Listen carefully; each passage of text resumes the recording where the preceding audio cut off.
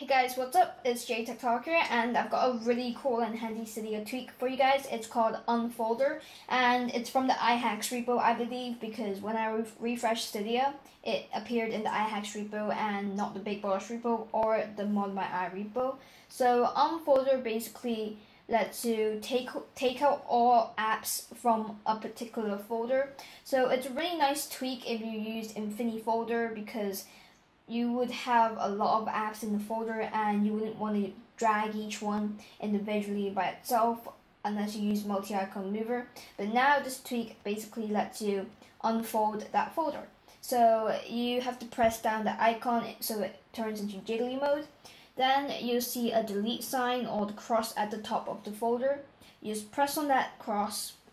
A pop-up will come up. It will say delete the icon, and you just press yes and delete. And now you see that icons are now out of the folder and it is on the springboard. So yeah, it's a really nice tweak.